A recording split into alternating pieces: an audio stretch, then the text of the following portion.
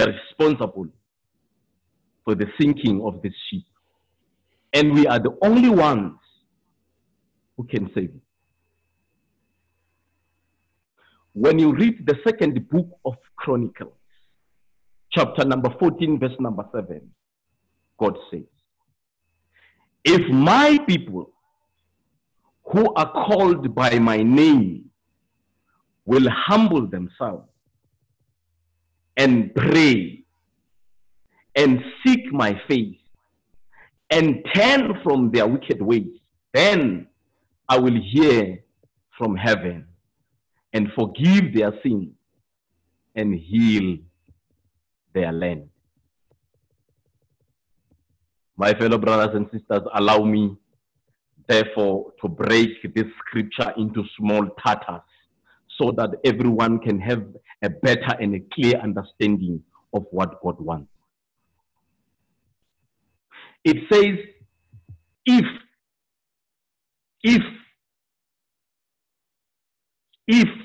then it simply means God is ready and prepared to heal the land, but there's a condition. Hence, he starts with the word if. Now, he says, if my, who is talking? It's God. If my, who is talking? It's God. Now, the first question we must answer, who is God? And he goes further and says, if my people, the second question is, who are God's people? And he goes further and says, who are called by my name? What's God's name? What is his name? Will humble themselves. What is to humble oneself? And pray. What is to pray? And seek my face. What is to seek God's face, or how to seek God's face? And he says, then I will hear from heaven, and I will forgive their sins and heal the land. This simply means sins have everything to do with the healing of the land. Therefore, when the land is sick, between the land and God, there are sins. And these sins are there because of his people. Now, let's answer the first question. Who is God? Because he is saying, if my people, then who is he? We need to know. When you read the book of John, chapter number 17, verse number 3, Jesus is saying, this is life eternal, that they may know you, the only true God, and Jesus Christ, whom you have sent. Beloved, I have a concern in this statement. What worries me is the sequence. Normally we know that we must first know the Son, Jesus Christ, and he will introduce us to his Father. But it says, eternal life is knowing you, the only true God, and Jesus Christ, whom you have sent. How can we know him? Now, the chief apostle has taught us a lot about the first book of John, chapter 5, verse 20. It says, we know that the Son of God has come, and he has given us an understanding of knowing the true one. We are in him who is true, by being in his Son, Jesus Christ. He is the true God and eternal life. Izibhalo ezingcwele, Prosa version, puts it more clear.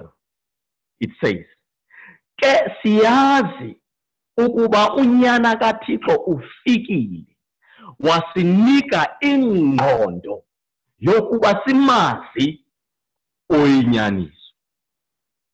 Sikuye ke oyinyaniso, kuye unyana wakhe uYesu Kristu. Nguye lo uThixo oyinyaniso nobomi obungunaphakade. Sikuye ke oyinyaniso, kuye unyana wakhe. It simply means Apostle John here is saying we are in him who is the true one, the true God. We are in him, but by being in his son, meaning we find him in his son, and his son is the true God and eternal life. In other words, Apostle John was trying to say God and his son are one. Now listen to this. The chief apostle once said, when you read the book of Deuteronomy chapter number 32, verse number 4, it says God is a rock. And when you read the first book of Corinthians chapter 10, verse number 4, it says Christ is the rock. And when you read Matthew chapter 16, verse number 18, it says Peter, the chief apostle, is a rock. In another way, the chief apostle is a rock. Christ is a rock and God is a rock. Therefore, when we talk about the chief apostle, Christ and God, we are simply talking about one and the same thing, the rock. That is why we say at times the chief apostle is the Son of God. We are not wrong. Sometimes we say he is Christ. We are not wrong. Sometimes we say he is our God.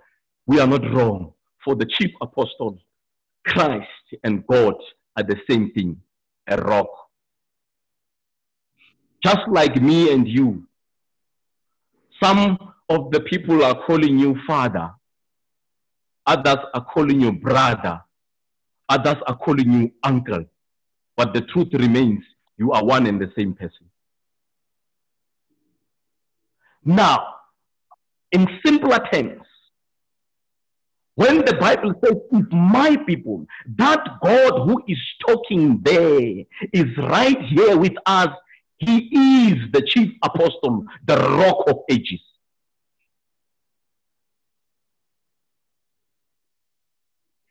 If my people who are called by my name,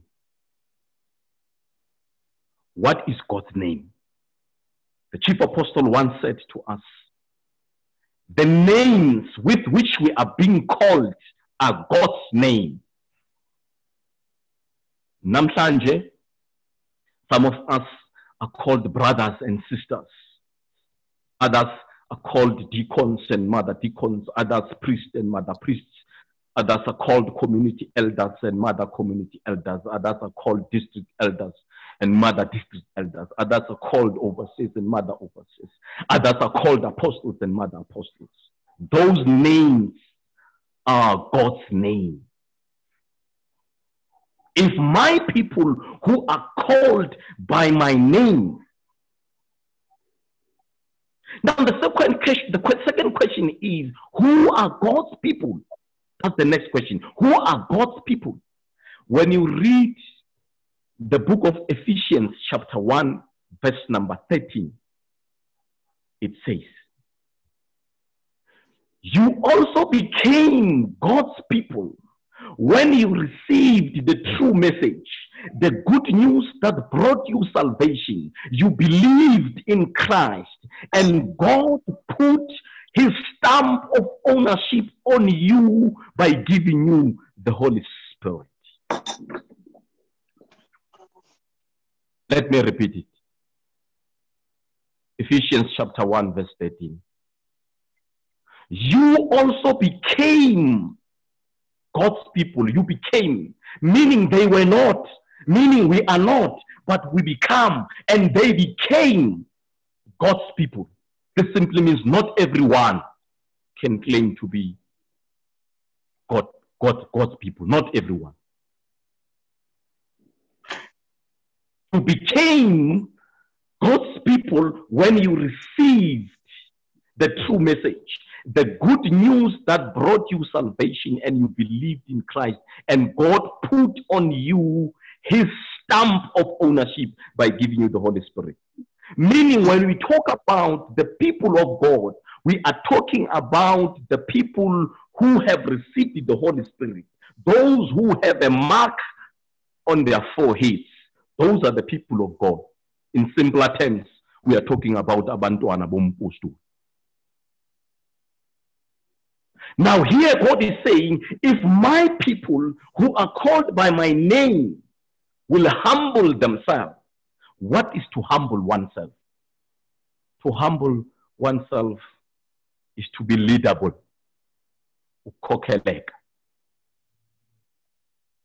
Hence, when you read the first book of Peter, chapter 5, verse number 6, Apostle Peter is saying, let us humble ourselves under the mighty hand of God.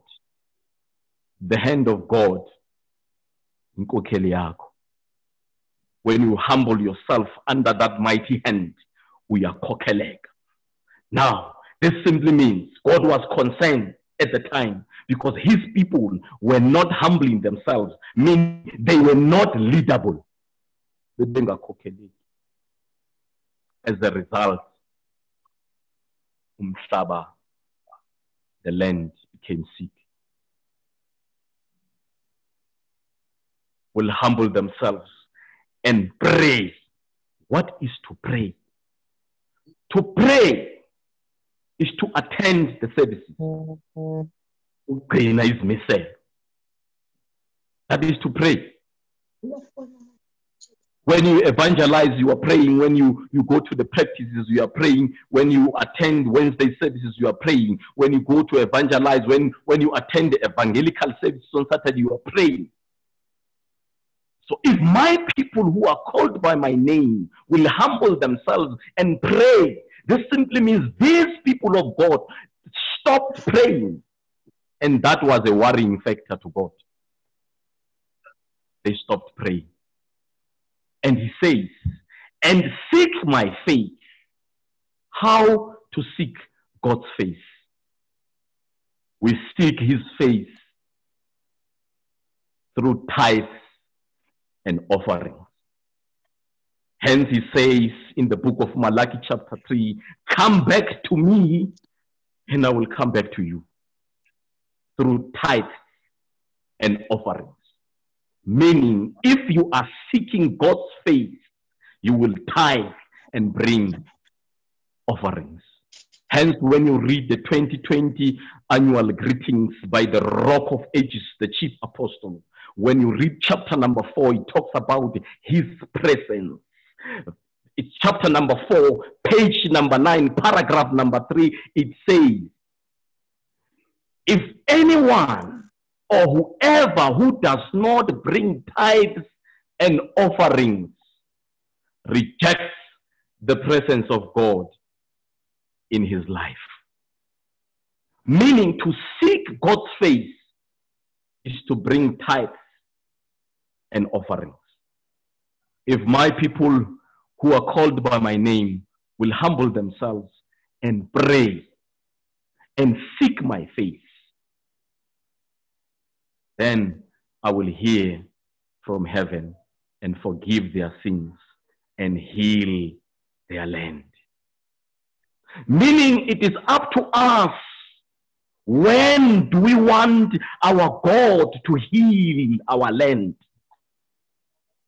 If we want him to heal our land as soon as possible, we must pray, we must humble ourselves as soon as possible, we must pray as soon as possible, we must seek his face as soon as possible. You can be leadable.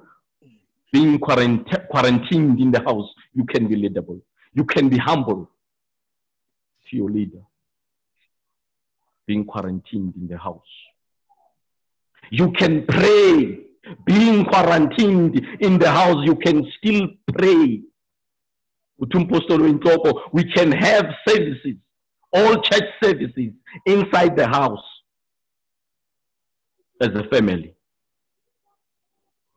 Every day you must have a church service. Every day you must practice. If you are 3, 4, 5, you can have a practice. What I know is that you can even sing alone. Because you know you are not alone. That is called.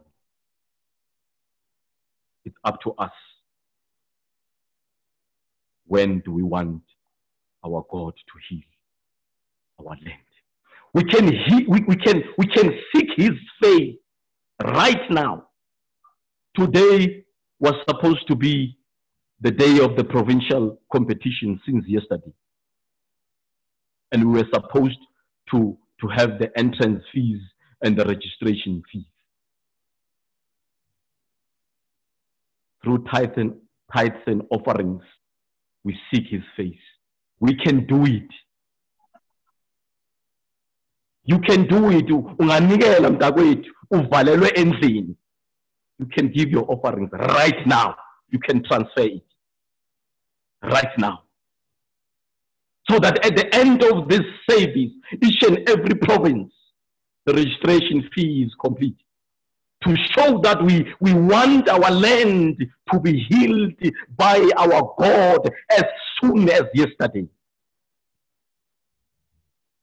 We can do it.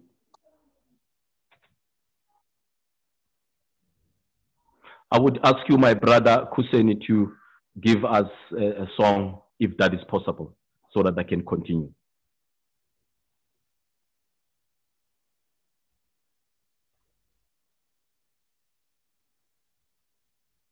Father Kuseni, do you hear me?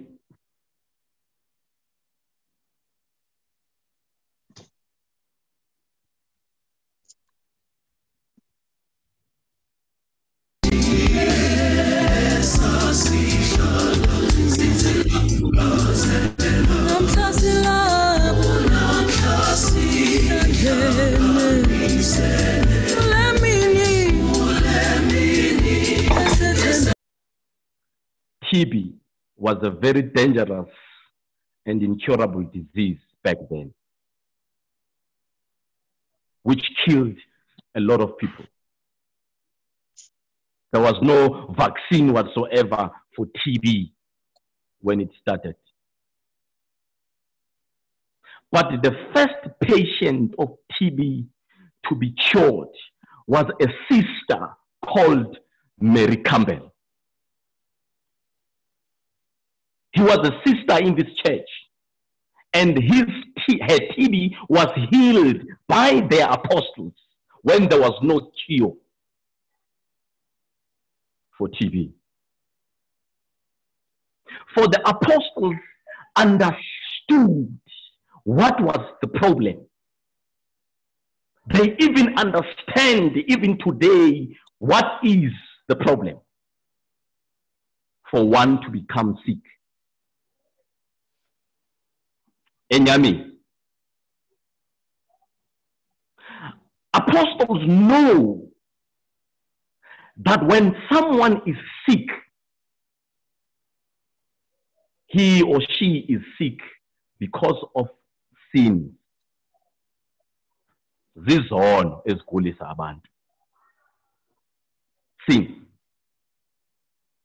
If you don't believe me, there's a beautiful story in the Bible of Jesus.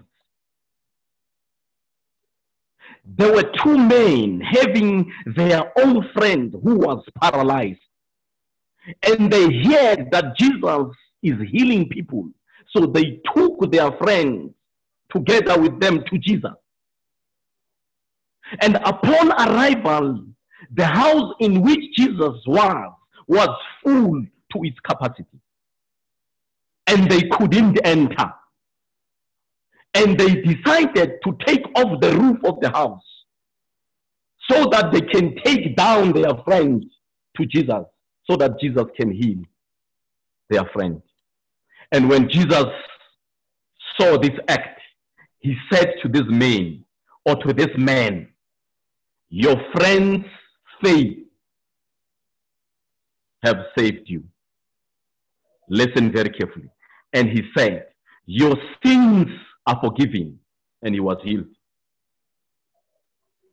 So it is evident that the problem with this man, which caused the sickness, was the sin.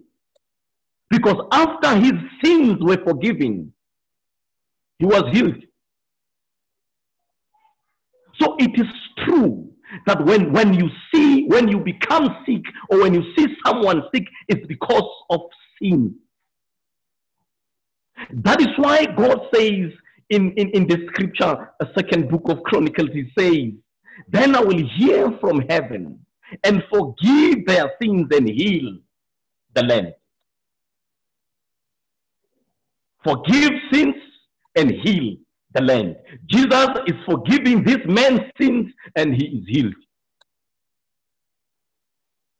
That is why even here in church, when a brother, a sister, or an officer is feeling ill, the anointed officer will take along the Holy Communion to handle that person.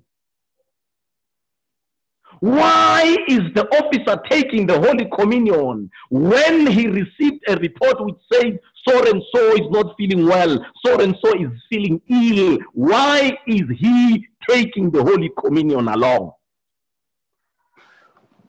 It is because he knows and understands that when a person is sick, he is going to wage a war against sin so that this person can be healed. So the reason why people are sick is sin. But we need to understand what is sin so that we go out here and heal our land. What is sin? Sin to any son.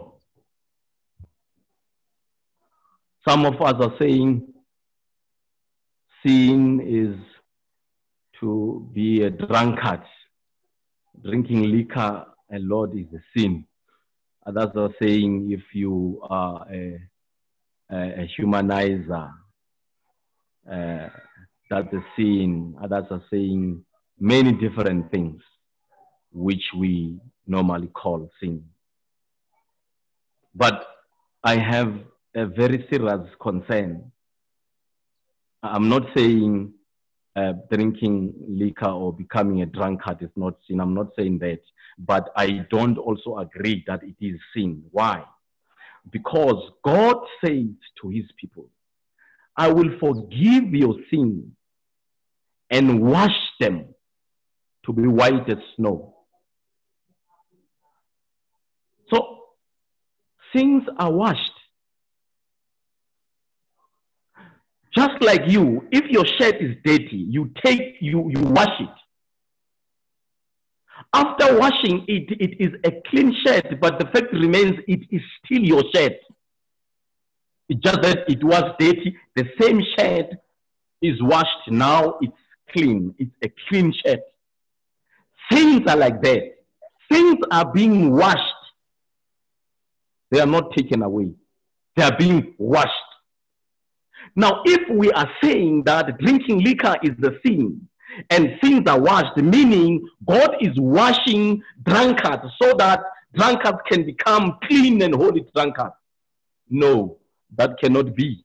Therefore, drinking liquor cannot be classified as a sin. What is a sin? What is a sin? Because when we talk about a sin or sins, sins are forgiven. Even in our church, the leader would say, sins that you know and those you do not know are forgiven. Meaning it's not us who are being forgiven, but our sins are being forgiven, not us, but our sins are being forgiven. Hence, God says, I will hear from heaven and forgive their sins, not them, their sins. What is a sin?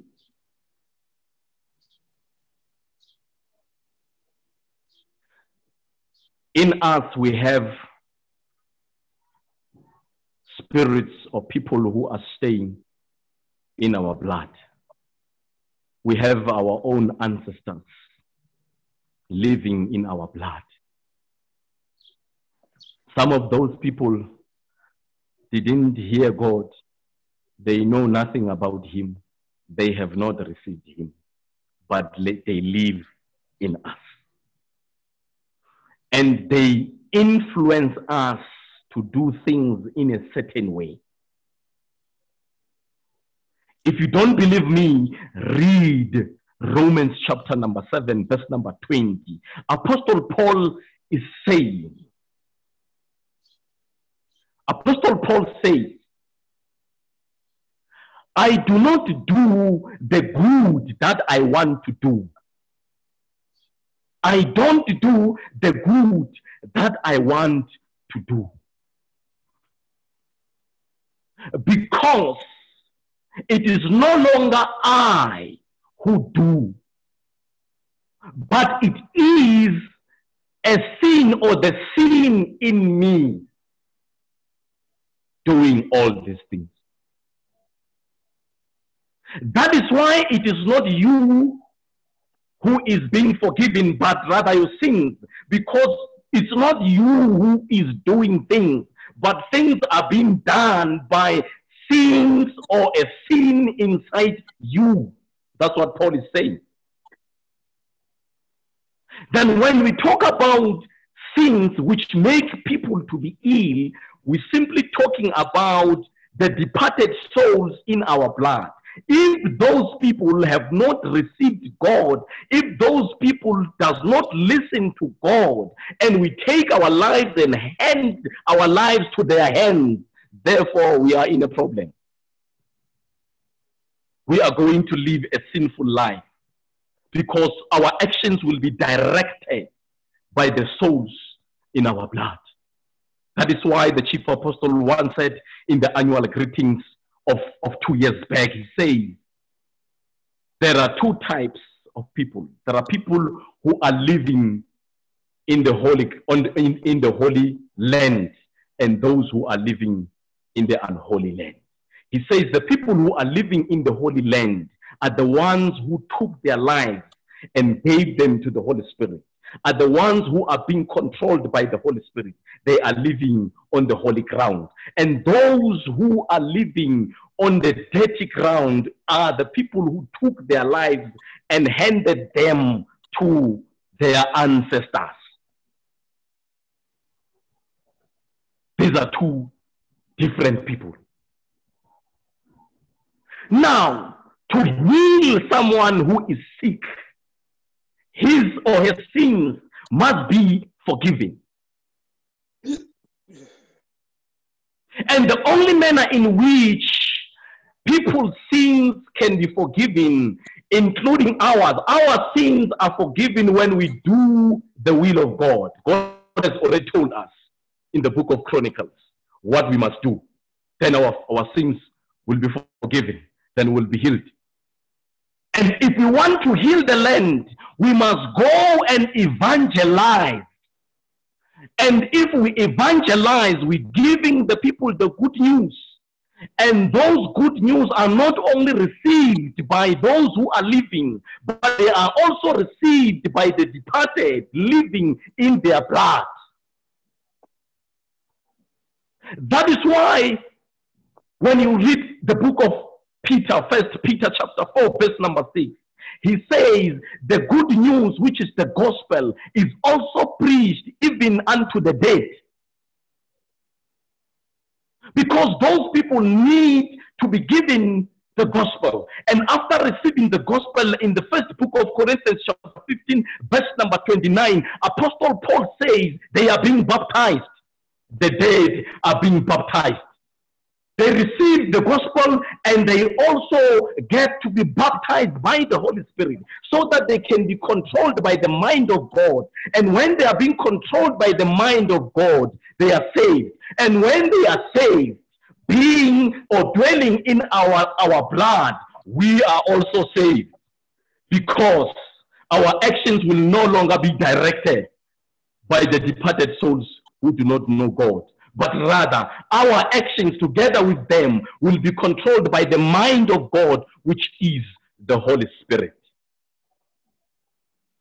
In conclusions, my fellow brothers and sisters, I want to say to you, we were called by God, and each and every one of us was given a specific task and a job description. As a brother and a sister, you know what is your job description.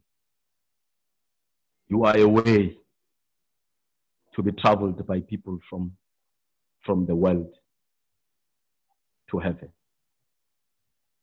Perform your duties, because not performing your duties is sin. It means you are being controlled by a different spirit other than the Holy Spirit. As a deacon, you know your duty. Do it. Hence, when the day God gave you this beautiful gift, He said to you, if you don't utilize the fire that has been put inside you, that fire will burn you and your family. That fire will burn you and your family. Now, if we don't want to be burned by the fire of God, deacons, please perform your duties. Priests, perform your duties. For God is willing, ready, and prepared to heal our land. But His focus is on His people, us. We need to humble ourselves, pray, and seek His face. Let us perform our duties. Community elders, district elders, overseers, all of us, let us, each and every one, perform his duties. By so doing, God will be merciful on us, and through us, our land will be healed. Our land will be healed. As I'm saying right now, God wants to bring changes to the current situation in the country and in the world at large. And He can only do that through us, His people. Let us listen to the word of God. God has already told us that when we talk about Him, we are talking about the rock, the chief apostle. Let us do everything that He tells us to do to save this land. Coronavirus, it's not something that overpowers God. Nothing is impossible in the God that we serve. He told us to be in our houses so that we can have new power, so that He can strengthen us, so that each and every one of us can do a self-introspection. And if you find yourself away from the will of God, return to the will of God. Hence, the book of Hosea 6 says, come, let us return to the Lord. Let us return to God, for He has torn us to pieces, but He will also heal us. Let us return to Him. He is the God who formed the light and create darkness. He is the God who make peace and create evil. All these things He can do. He is the able God. Even today, don't be troubled. This sickness, coronavirus, will vanish. As we are sitting here in prayer, if we listen to God, we hear Him, and take a decision right now, then you will see changes outside. The number of infections will drop. We won't have any deaths. Only if we take the right decisions right now where we are sitting, that from now onwards, I and my house will serve the Lord. That is the message that our God is giving us. May the good God bless you as you are listening to his message this morning. Let him bless you in abundance. Let those who are sick be healed. Let those who are affected or infected by this coronavirus, let them be healed, because we know that they can be healed once their sins are forgiven. As the anointing of God, I declare unto you right now that the sins that you know and those which you don't know are remitted right now. I bring unto you the everlasting life that our God, the chief apostle, has bestowed upon us. May the good God bless you all. Let us close. May God bless you and keep you. May God make his face to shine upon you and give you peace. Let us pray. May the grace of our Lord Jesus Christ, the love of God, and the fellowship of the Holy Ghost rest and abide with us now and forevermore. Amen. Amen.